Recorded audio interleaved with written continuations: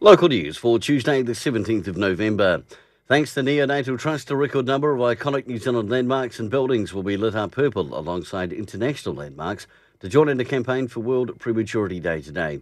Carter Statue and Van Rotunda in Carterton will be lit up purple, which is designed to raise awareness of 50 million babies born prematurely worldwide each year.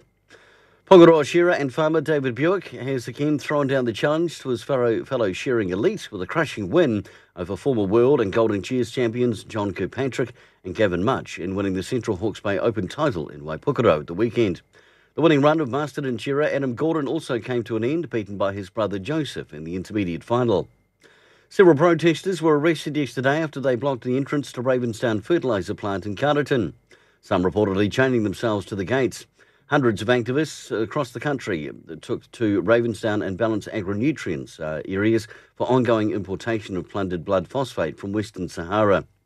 And in sport, the Giants men made it 3 from 3 with an 8-0 win over Kapiti at the weekend, while the Wairarapa women's cricket side lost to Hawke's Bay in the first round of the Shrimpton Trophy. For local news and sport, I'm Brent Gare.